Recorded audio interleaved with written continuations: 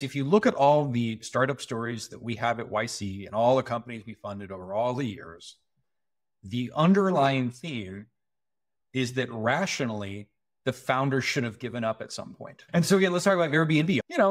When they probably should have shut down like 3 or 4 times before they got into YC. It objectively wasn't working. They were basically ruining their lives. They were disappointing their parents. Everything was wrong.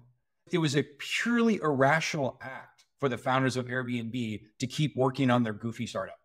And again, that's just one story. If you look across the portfolio of YC and non-YC companies, there has to be this irrational intention to keep going, even when the world tells you it's not working and you feel completely defeated. And you likely have to go through this many times and have these near-death experiences. And then you get lucky and then you look like an overnight success. That is the theme. That is a summary. And I provide, lots of data and lots of stories there. But this is one of those things that the longer I've had this job, the more I really, really believe this is true. What's your advice kind of on the flip side of that, where there's a lot of startups, especially these days, that are just super struggling, have been at it for a while. They'd be very sad if they had to shut this thing down, but often it's probably the right move. I think this is a nuanced question, and it's hard for me to say something on a podcast that will actually be useful to people. But here's a couple of thoughts. One, are you still having fun? Do you still enjoy doing what you're doing? Do you enjoy spending time with your co-founders?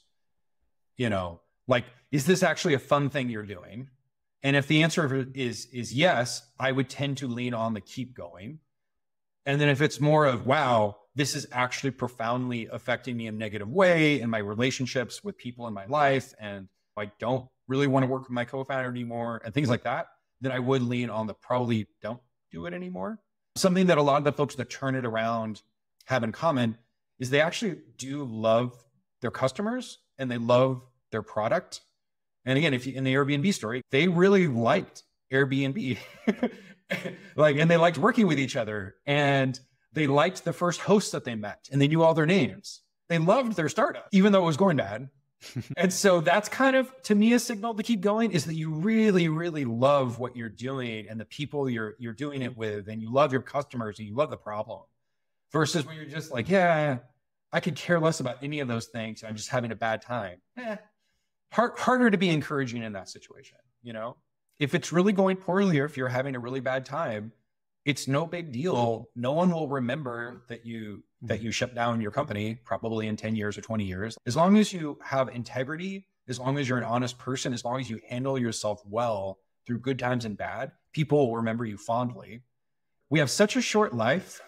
There's only so many years we get to have our careers.